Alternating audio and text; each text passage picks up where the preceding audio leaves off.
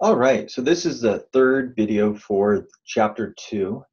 And so we have covered Pavlov and the salivating dogs. We've covered Watson and little Albert, and we've also covered Guthrie, talking about how our motions, the motions of our body, are actually stimuli that kind of inform our next behavior.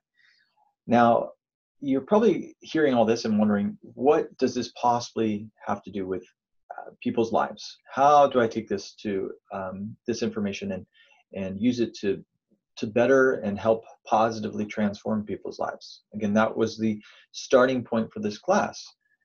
And in this section, I hope to come back to that. Now, the thing I hope is that actually you take a minute. I believe it's about 13 or 14 minutes, and watch the snake phobia video. There's a link here, and it's just a great video because it's of a leading researcher on classical conditioning and clinical work. So a leading researcher on phobias, who has taken what we know about classical conditioning and applied it to working with phobias. And in the video, you see a young woman who has an intense phobia of snakes. And yet she, for the purpose of a demonstration, she challenges herself to work through that fear on camera. And so they in the video, they show them bringing out a snake, and you see the process of her through the several hour intervention, moving from just an intense panic-filled reaction to having a fairly calm demeanor with the snake. It's just remarkable to see. So first off, I just want to theoretically break that down. So snakes, I don't know how you feel about snakes, but snakes are actually a neutral stimulus, right? A lot of people think, oh, it's just inherent, innate in me that I am afraid of snakes. No, infants don't tend to have that fear of snakes. And so we think of it as a neutral stimulus. Yet snake phobias are pretty common. People get really intensely afraid of snakes. And so the question is, why? Well, it's interesting to think about when you have experiences with snakes. Now, not everyone actually interacts with the snake, but generally people see snakes in movies, snakes in different TV shows, or they hear people talk about snakes. And in those contexts, there's often a intense sort of an indicator that we should be afraid of snakes. So if it's a scary movie with snakes in it, you got the intense music, gets your heartbeat racing.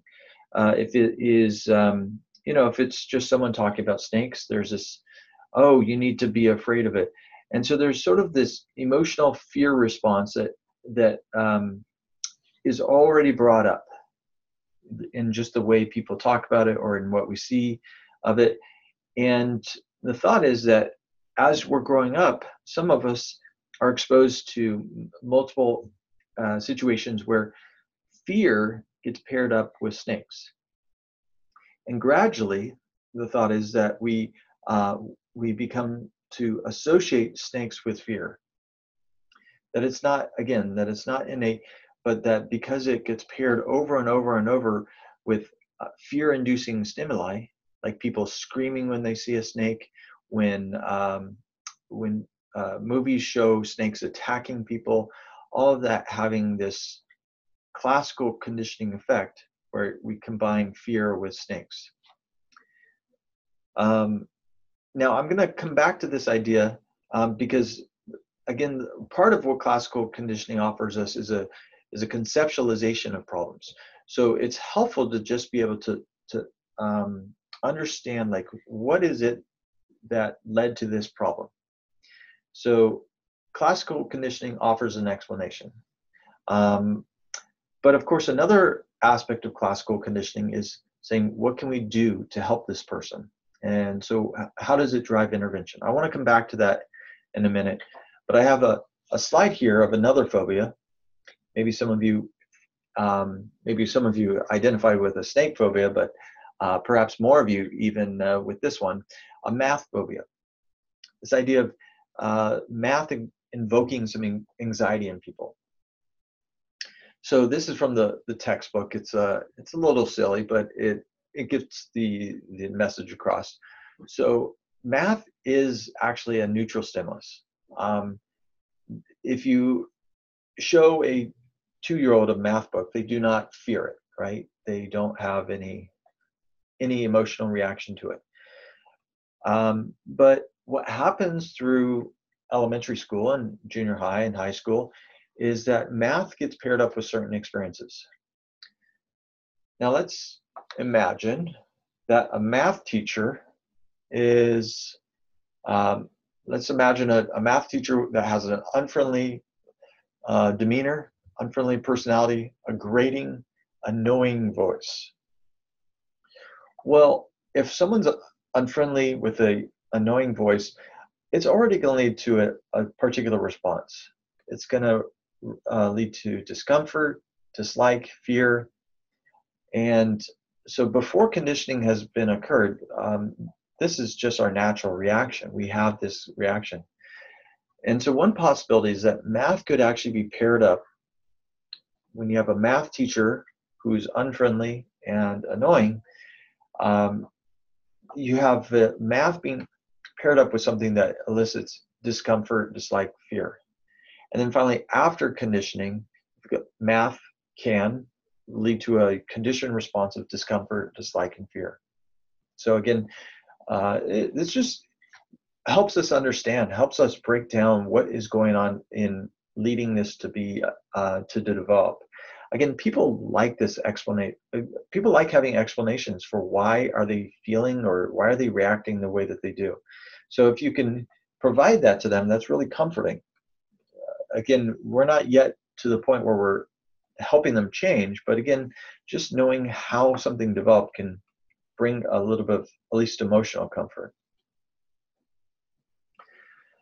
Now, Watson argued that there's a couple of different ways to apply this to actually be able to help people.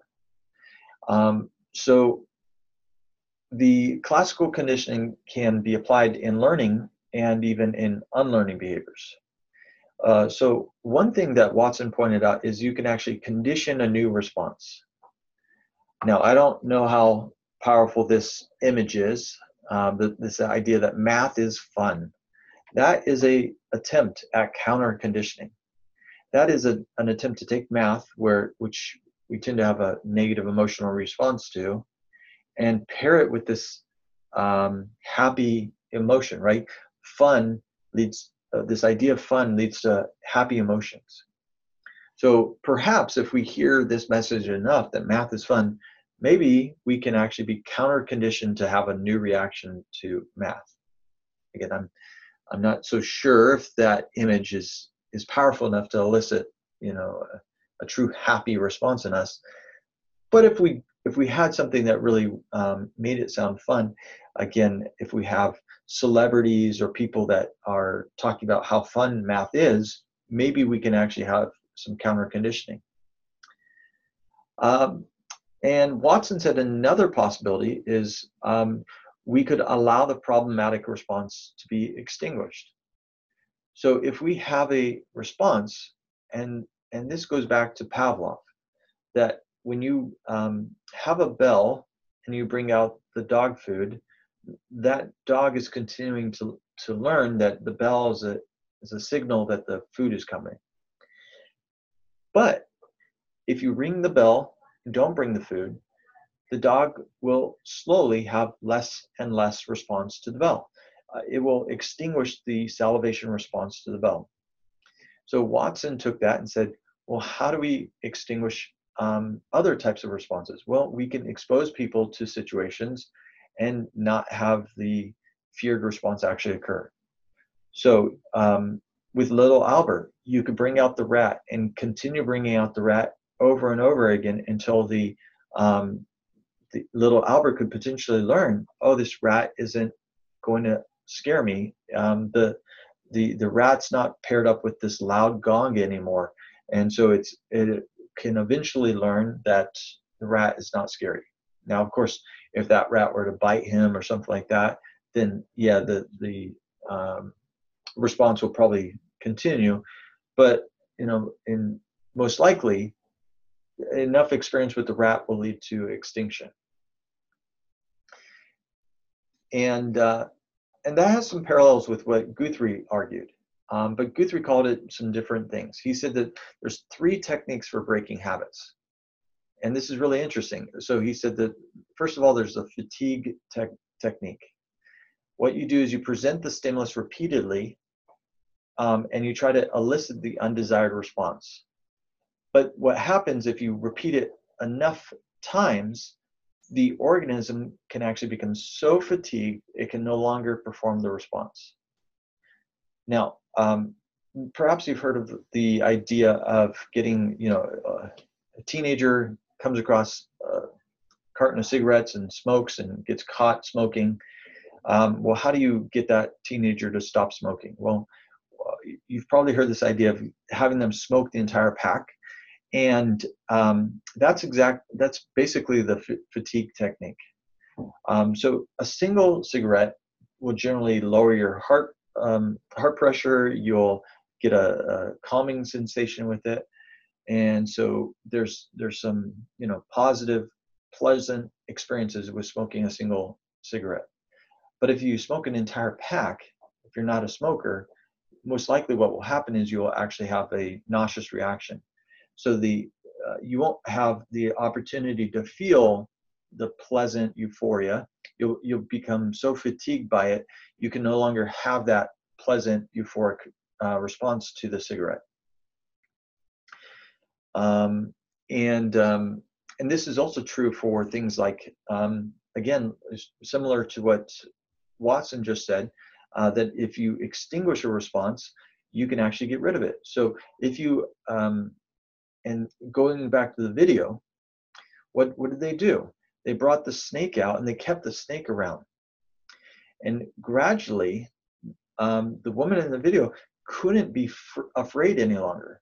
She got so fatigued, her body was so fatigued that she couldn't be afraid of the snake any longer.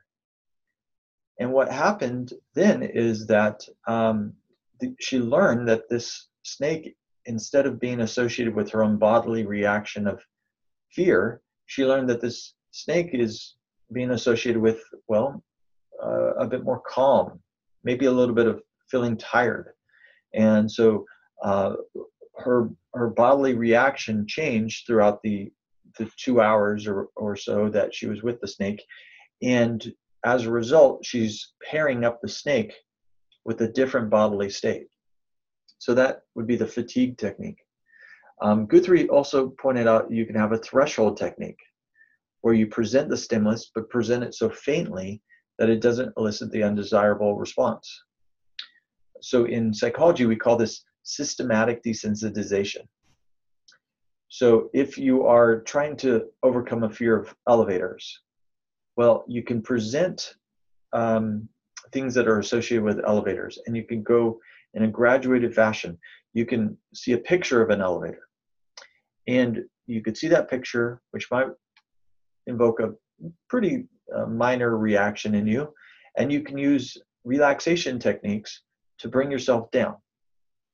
And then you could potentially watch a video of someone in an elevator, and perhaps that again invokes some anxiety in you.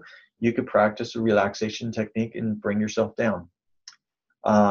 You're not fully experiencing the panic of an elevator, so you're just getting to the threshold, but not experiencing the panic attack that you associate with elevators.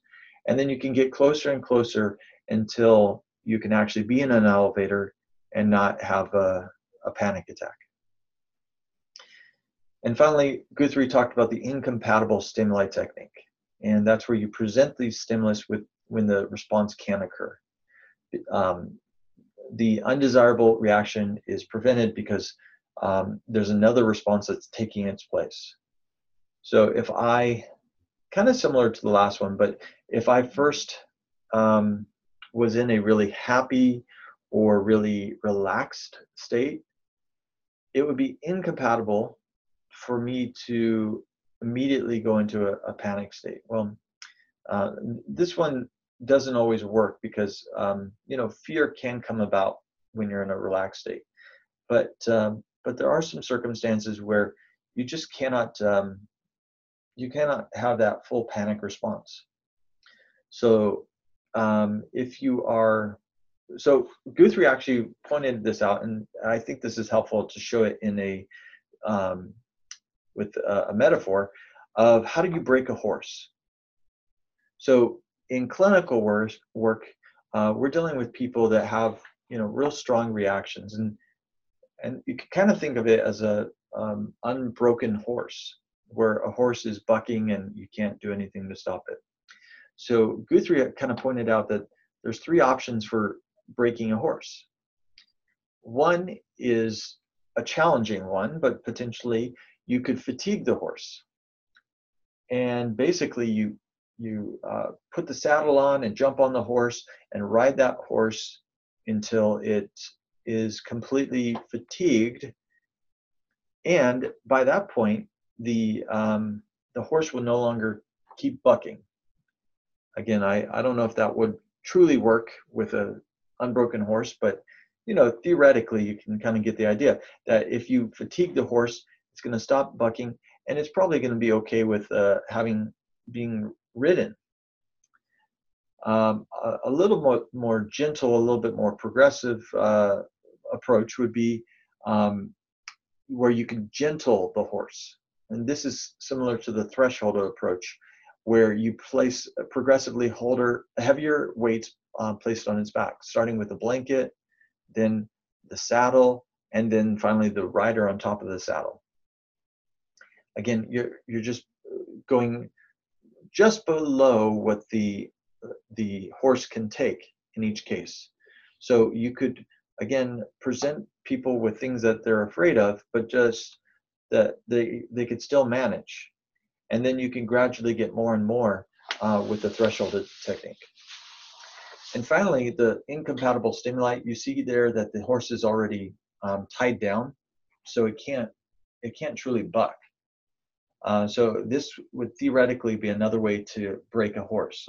Again, probably doesn't work all that effectively with horses that haven't been broken, but you can kind of get the idea. If the horse can't buck, then it's probably going to just sort of grit and bear it with the person on top of getting on top of it. And so so potentially if you take someone who's already in like a really relaxed state or in a happy state, or if you put people who are being watched by 100 people, and typically they would let's say run off if confronted with a clown, but because 100 people are watching, they feel like they can't do that. Well, then it's an incompatible stimuli. They're tied down, so they can't, because of embarrassment, they cannot do their typical reaction, and so they might not react in that way. They might actually be able to tolerate a clown, just as an example. So again, we apply that clinically, and we could say for phobias, we could expose the client to their phobia. We know that this is effective. We know that this works. If you continue, and we see it in the video. In the video, we see her just interacting with the snake, gradually going from the snake being across the room to being able to touch it. But in the video, you see her never leaving, never going to a different room, just continuing to keep herself exposed to the phobia. And you see the video, she gradually has no fear. And this is remarkable. You can actually treat a phobia within a couple of hours. I mean, just think about all the different types of mental disorders people have. We cannot treat depression in a few hours. We cannot treat an eating disorder in a few hours, but we could treat a phobia, and all it takes is a few hours and a willing participant. And this is not the preferred choice for most people. It's so intense that many people aren't really interested. But some people are so broken by their phobia, they're just so crushed by it, that they're willing to do whatever it takes. And so they're willing to put themselves through an experience like that. And it just shows their desperation. And again, I've seen a video of a treatment of a balloon phobia, and they showed that they brought the balloons in, and a woman who had just an intense fear, screaming at the sight even of balloons, especially the touch. By the end of the video, she was able to play with the balloons. She was a little bit uncomfortable, but was, had no major reaction to it. And so flooding is just an exceptionally effective treatment for phobias in particular. Now, again, another clinical application, I already mentioned this, and it can be done with phobias. It can also be done with other types of anxiety, like public speaking. The client in systematic desensitization, the client will list everything they associate with the phobia, and then they rank it. Okay, again, here's a picture of an elevator, here's a video of an elevator, here's me actually seeing an elevator, here's me, getting close to an elevator, here's me imagining being in the elevator, and you can sort of order it in this particular order. And in systematic desensitization, you train the client in a relaxation technique. So one is progressive muscle relaxation, where you go throughout your entire body, you tense your muscles, and then you relax them. And once you've been trained in this, you can gradually expose the client to stimuli, and their anxiety never actually becomes intense. And that's really the difference between this and flooding. It gradually moves towards closer approximations of the phobic object, but the fear, the phobic response, is never intense. So those are real applications of classical conditioning, and so we've learned much and been able to help people with these techniques. Now, what I found really interesting about classical conditioning is it also applies to addiction. But before I apply it to addiction, I have to cover another concept that we haven't touched on yet. I might have briefly mentioned it, but the condition compensatory response. So there was a study done that found, let me explain what it is. A condition compensatory response is a conditioned response that is the opposite of the unconditioned response. Right? With Pavlov's dogs, we have salivation in response to the food, and then we train the dog to salivate in response to the bell. So that is not opposite. That is very similar. Many times, classical conditioning is very similar behaviors, right? There's a blink in response to the puff of air. There's a blink in response to the tone. If there's escape in response to shock, there's escape in response to the light or tone or the odor. So most of the time, the behavior, the conditioned response is very similar to the unconditioned response, but there are some exceptions. So they did a study that this was done with rats, and they injected adrenaline into rats and found that their heart rate would increase. And this was like an intense heart rate increase. And then they would repeat the procedure in the same testing chamber. The testing chamber is, of course, a neutral stimulus. We don't have any change in our heart rate, or rats don't have any change in their heart rate to a particular space, a testing chamber. But the procedure was done in this testing chamber. And they will repeat it over and over and over in this initially neutral context. And this testing chamber will come to be associated with a decrease in heart rate. So adrenaline would generally increase the heart rate. But if you put the rat into this same testing chamber over and over again, right when you just put the rat in the testing chamber, it's before the adrenaline has come, it will lower its heart rate. The thought is that the rat is trying to maintain homeostasis. You've probably heard of homeostasis in regards to like temperature. Yeah, and it's the same idea that our body tries to keep ourselves from being too, extreme. In this case, our body is trying to keep our heart rate from getting too extreme. And so our body is expecting adrenaline to come.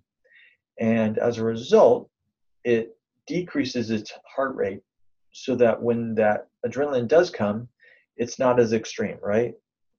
Hopefully that makes sense. So generally what we call this is tolerance.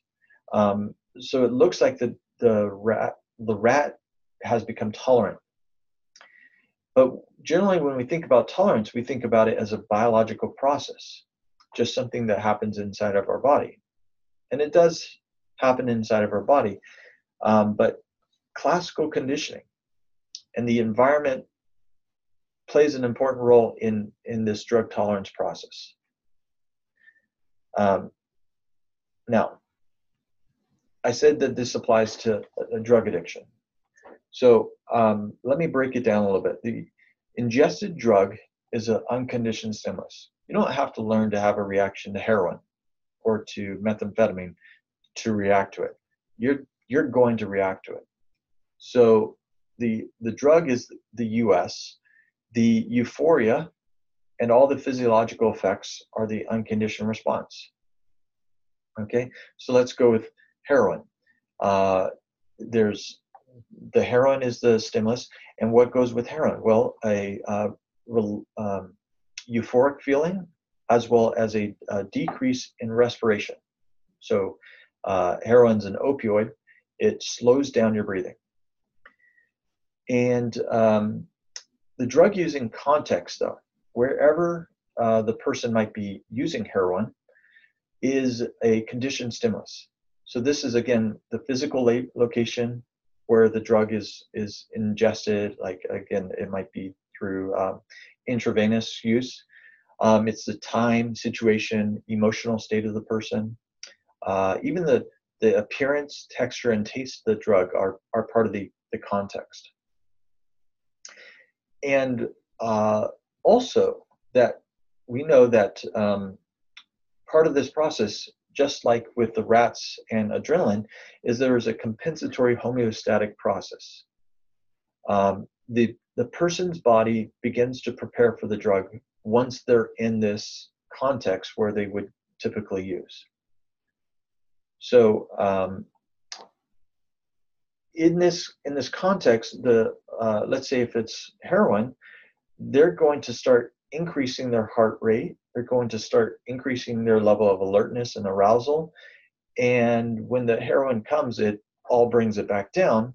But again, it's not as extreme as if they didn't prepare their body for it.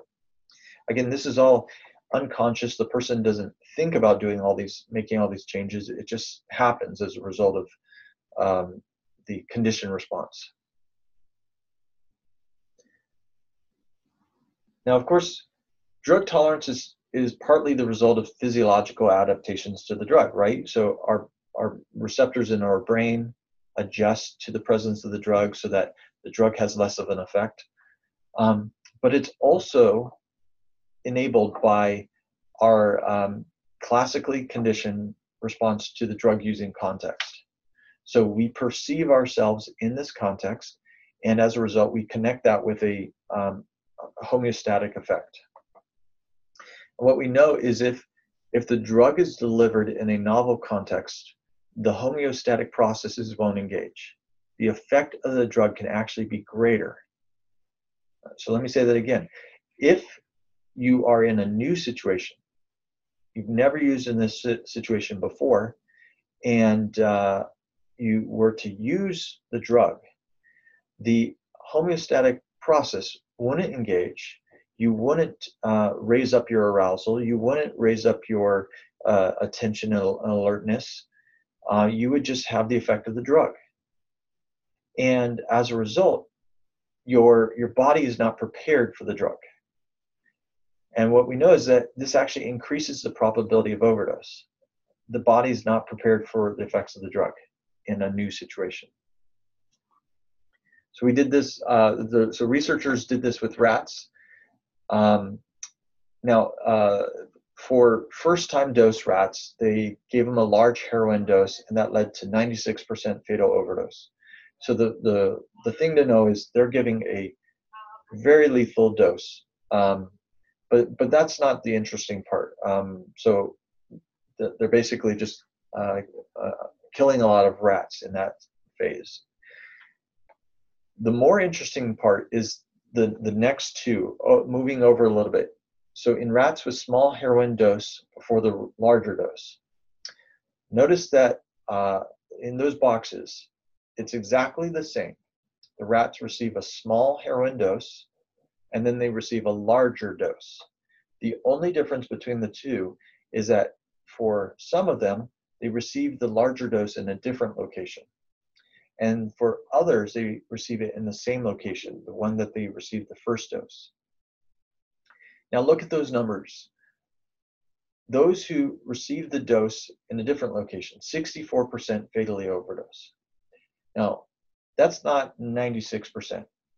So the small heroin dose prepared them for the larger dose. Their body has adjusted, compensated, so that their body is better prepared for the large dose.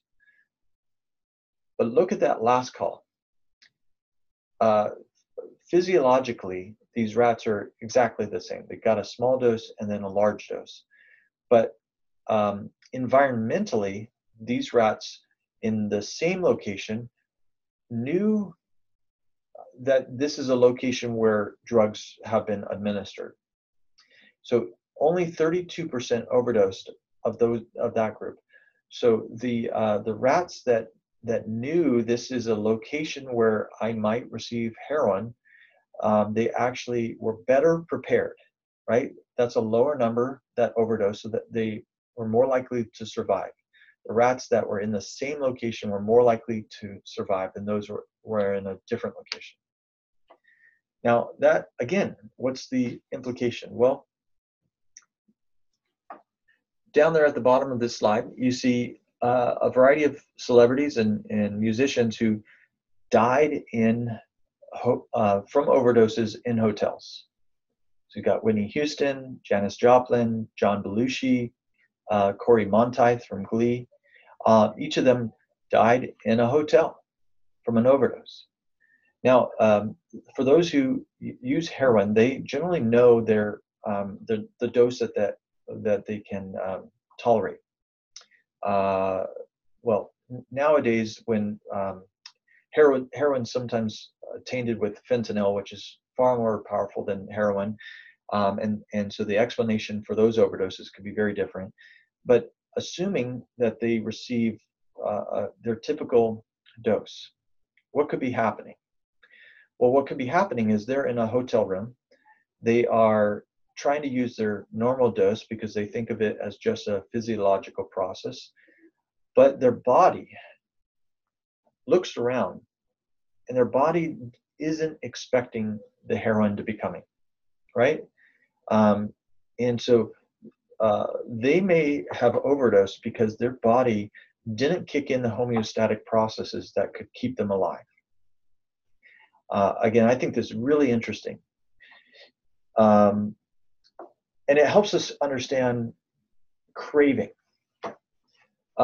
So if we think about it a different way, we realize that when someone is in an environment where they used before, their body is kicking in homeostatic processes.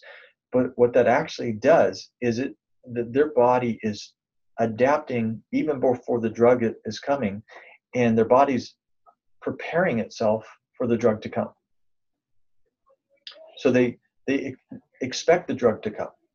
So when you take someone who's a recovering addict, they stop using, and now they are in, let's say they get triggered, they get into a situation where they used to use their drug, their body is actually prepared for the drug to be coming. And the reason why they have such strong cravings to use, it's not just because they're thinking, oh, I should, it's not because they have bad thinking per se. I mean, that could be a factor, but they might just have a physiological response, completely unconscious, that their body is kicking into gear where they're expecting the drug to be coming. So this is really what makes recovering from addiction so difficult. If they're in a situation where they think, again, without intentionally any deliberation on this, if they expect the drug to come, their body's going to have a really powerful reaction. So there's two strategies to overcome this. On the one hand, you could try to avoid the triggers. Try to avoid as many cues as possible. Keep yourself away from the conditioned stimuli, the CSs. The problem with that one, this works fairly well, right? You can avoid going to places where you used to use. If you're an alcoholic, you don't go to bars. If you're a recovering drug user, you don't go visit your dealer, your connect. You try to avoid those cues as much as possible. And yet, we also know that you cannot avoid every trigger. And so that's where you need to have good coping.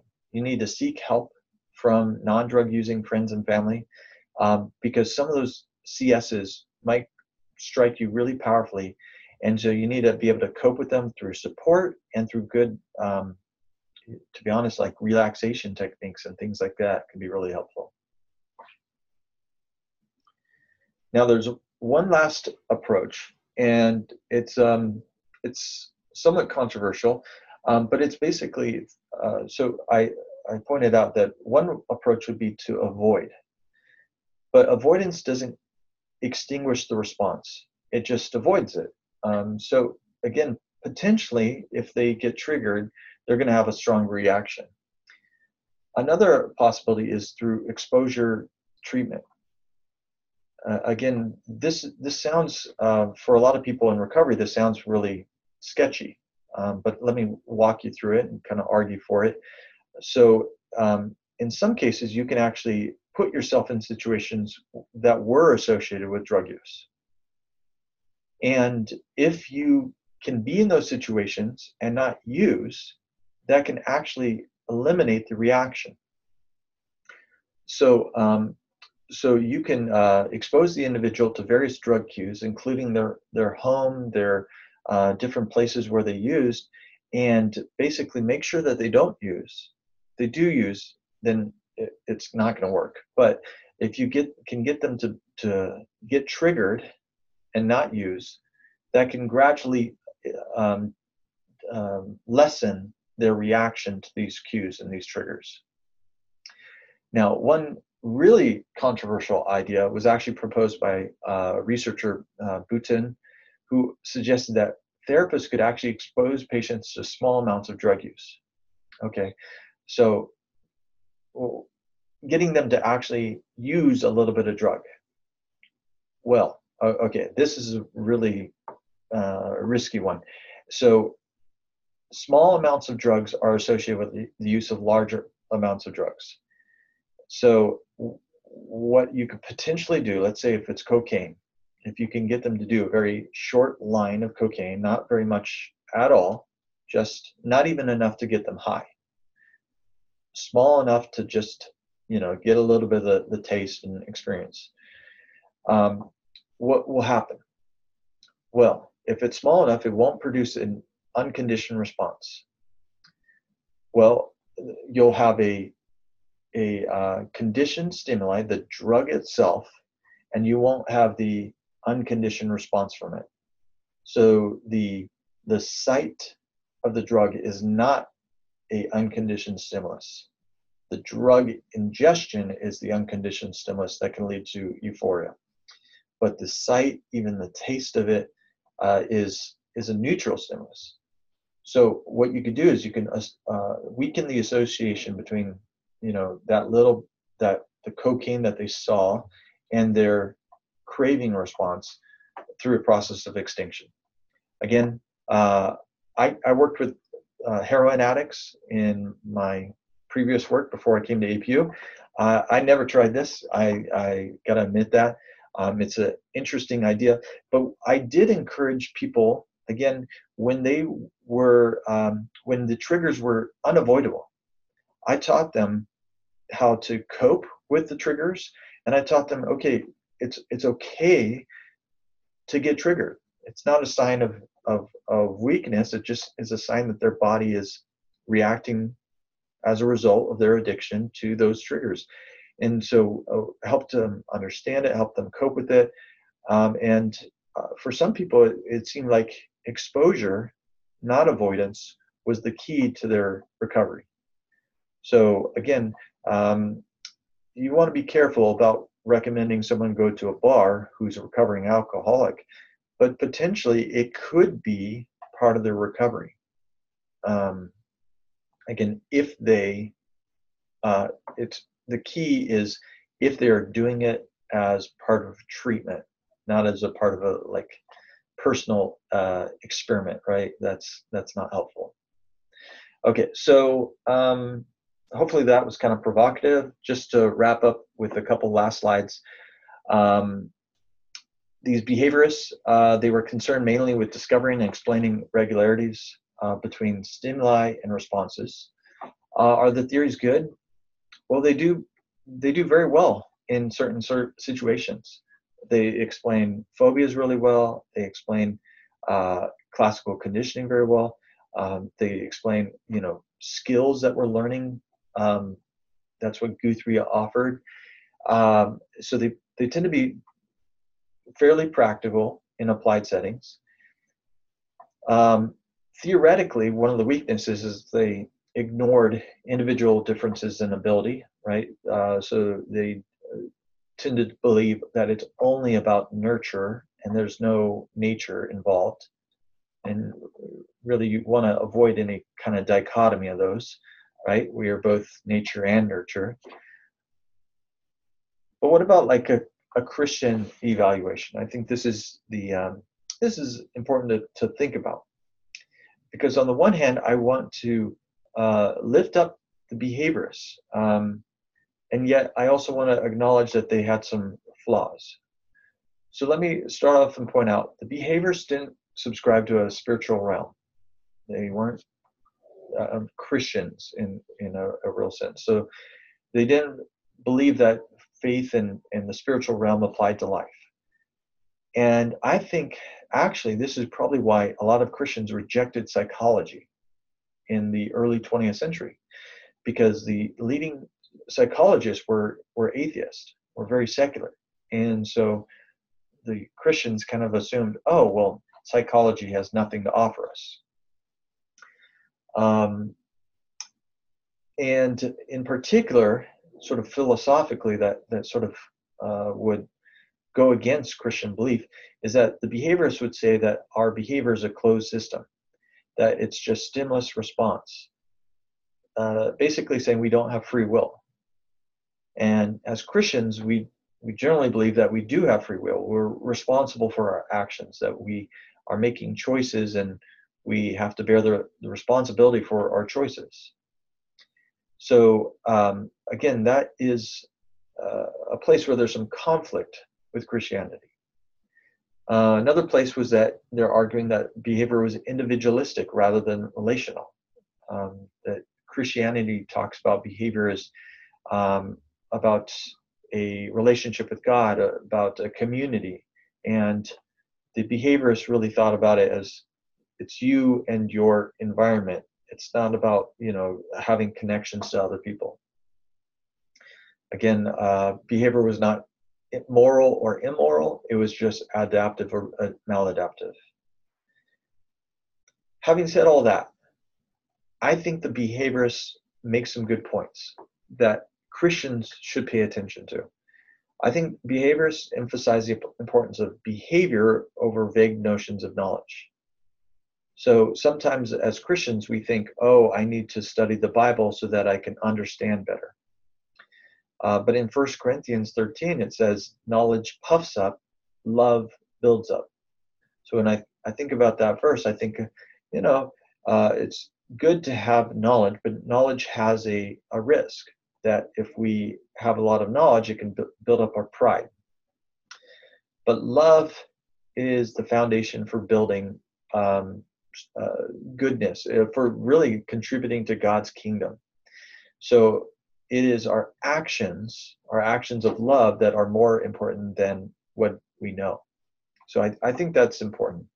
And I don't have it up here, but I think the behaviors also have it right in appreciating that as creatures, as God's creation, while we do have responsibility for our actions, I think there's certainly some circumstances where we are just responding to our environment.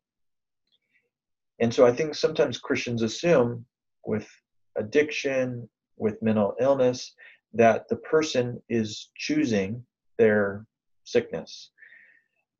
But what we learn from the behaviorists is that sometimes the behavior is not entirely a choice, but it is a habit. It's something that's built up from experience.